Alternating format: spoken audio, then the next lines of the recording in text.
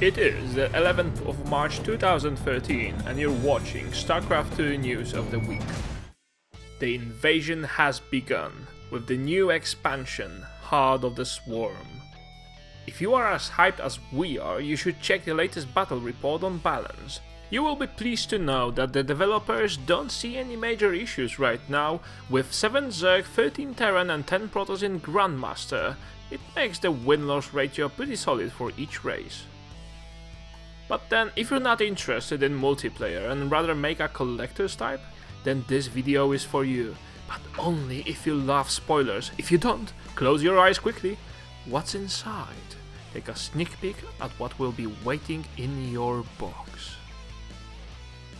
Even though Heart of the Swarm invasion is in full motion, Blizzard doesn't forget about these who stayed with Wings of Liberty, and has released patch 205. Global play is now live, which means players can now easily switch between regions via the new regions button on the Starcraft 2 login screen. Language and user interface won't change, but the profiles and ladder data are unique for each region. For more info, check the Global Play FAQ. From time to time we have to bring you sad news for Starcraft 2. IPL has made an official statement that due to the lack of resources, the 6th season of IGN Pro League has been cancelled. There is hope still, with the statement that they are looking for a new home for IPL team and IGN will continue to broadcast partner tournaments in future. If you purchase tickets for the event or reserve a hotel room at the Cosmopolitan, you will receive a full refund. But then, there are enough tournaments on the scene. Dreamhack has just revealed its dates for this year with a fancy trailer attached, as always.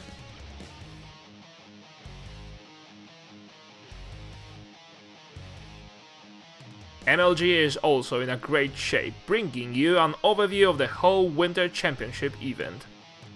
And if you are new to the scene or just didn't have the opportunity to watch MLG, they have released a short FAQ on how to watch it and where to find it.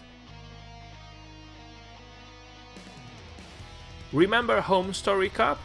If you do, you haven't been there. Players competing with each other in home and friendly environment, why not take it to the next level with the whole teams competing in the same way? 8 teams, 14 playdays and $20,000 prize money. Additionally, if you thought about a caster career, don't hesitate and contact Take TV via their registration form. Codes has finished with great matches between Azubu Symbol against Samsung Khan Roro. The latter won 4-2, claiming the title of the GSL champion of Season 1. Kespa triumphs with their player claiming the victory. By the way, this also is the first time you can see a 6-minute broodling on broodling hot action in the finals, a sick ZVZ. Seen it last this long. Yeah, I've seen broodling every now and then. Yeah, you see it occur, but this has been going on for like 5 minutes.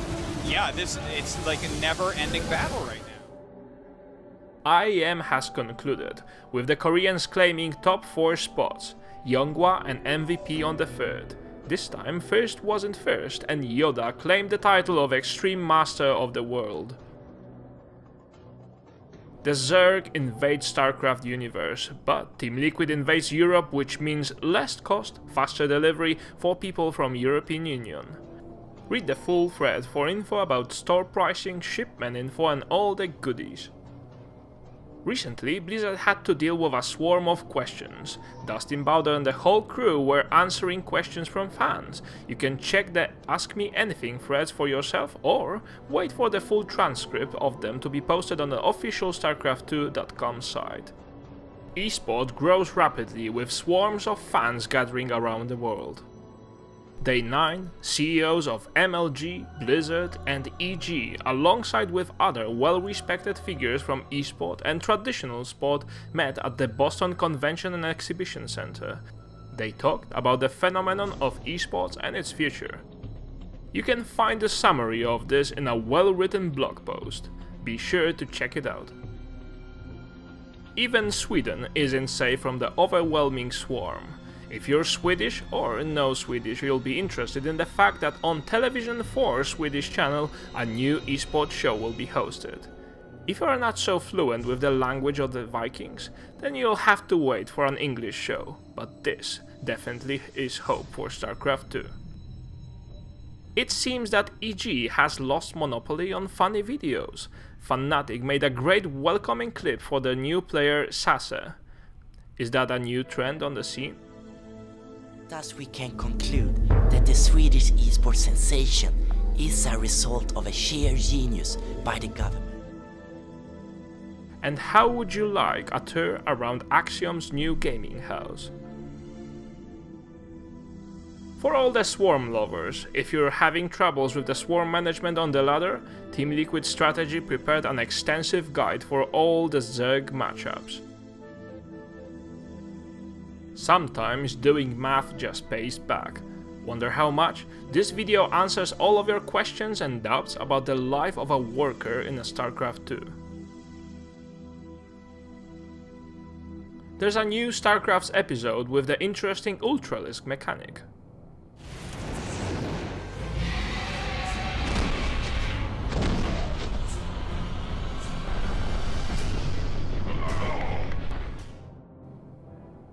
If you can't stand the cartoony animations, maybe a Starcraft 2 NG based comedy? Kevin is an idiot, and we're going to need to actually build some bunkers, I think. I'm kind of busy right now making all of these supply depots. I'm not sure we actually need any more supply depots, Stuart, and I'm not actually even sure why you're building so many supply depots. You can never have too many supply depots. Or are you in a mood for nostalgia mixed with some humor? My gosh, it's Tempest Flow. Unbelievable range, unachievable victory. Slowly fumbling, progressing, crossing, and this coral sky, heart of the... If Aladdin doesn't work for you, maybe The Lion King? I know it sounds crazy, but soon you will praise me when at last I have finished 2-2. So the queen of the blade should be scared. 3-3, yeah. Be prepared.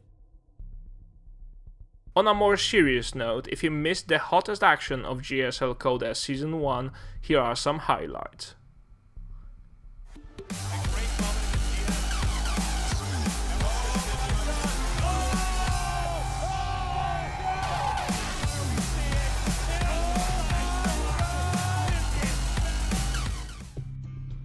And just to remind you how awesome it was, here are even more highlights for IEM Katowice.